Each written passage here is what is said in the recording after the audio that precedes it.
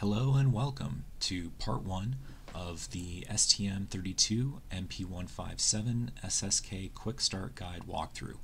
My name is Rob Meyer. I'm an engineer with Aero Electronics, and I'm going to be helping you through the Quick Start Guide for the Avenger 96, that is the STM32MP157 kit, and we're going to be starting today in section 2.3 of the Quick Start Guide that you can find on aero.com or on the GitHub for this particular product.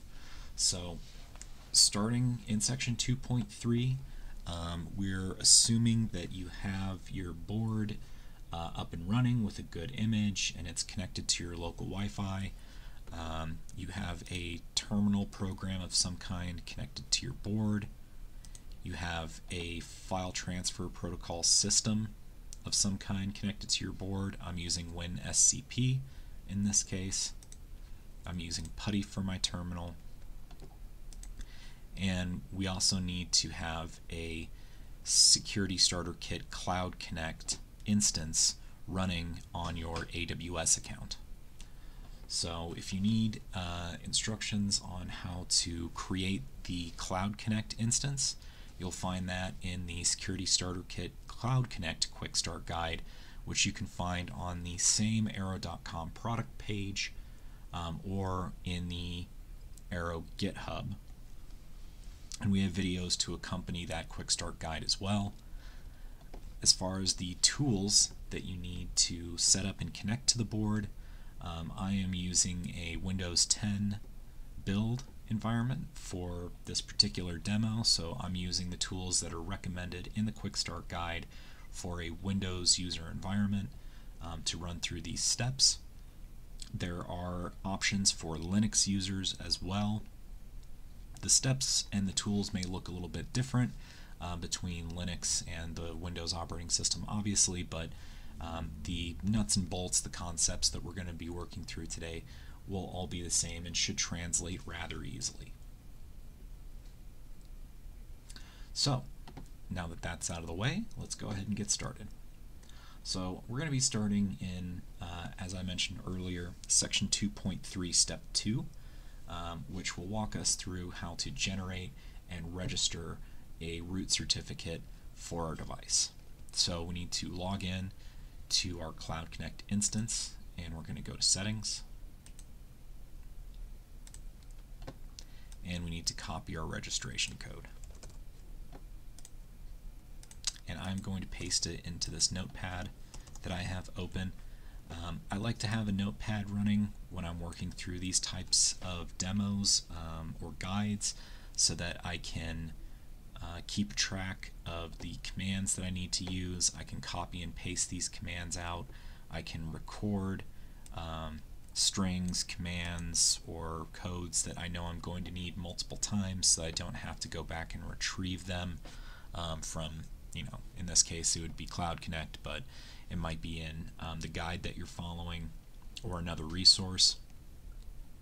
And for these inline commands, these terminal commands specifically, I recommend copying and pasting these from the PDF or document that you're referencing into some kind of text editor before pasting them then into your terminal. I've found in practice that many times if there is a line break in the document that you're copying the command out of, many times when you go to then paste it directly into your terminal, what will happen is the terminal will interpret that line break as a new line entry, which translates essentially to you hitting the enter key. So for instance, this is a single command string, but it has a line break here. In the original document, that line break, if you had copied this line and pasted it directly into your terminal, would have tried to execute this part of the string, and then after executing would queue up this part of the string as your next command string, which obviously is not what you are trying to achieve. So by copying that command and pasting it into a text editor, we can verify that even though this line is broken, there's not a new line or return line character that's hidden here.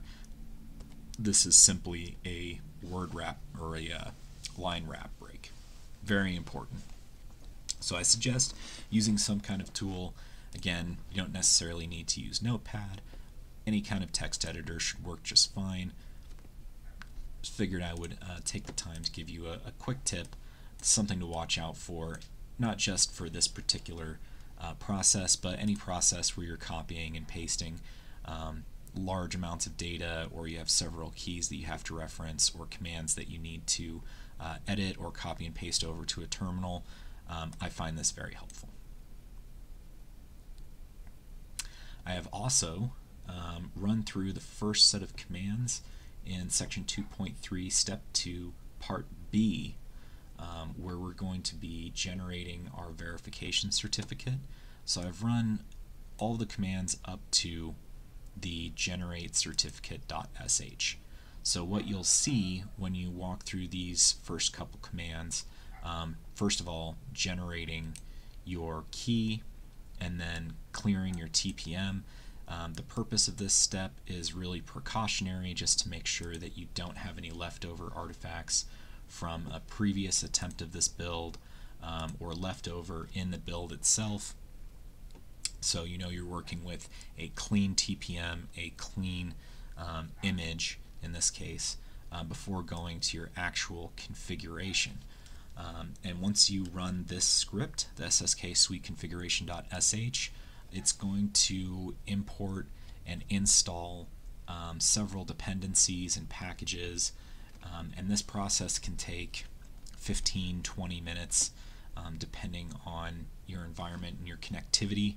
So I've already run through these commands to make sure that all these kind of larger operations have completed and are out of the way, so that we can continue on to our stated goal of generating the verification certificate.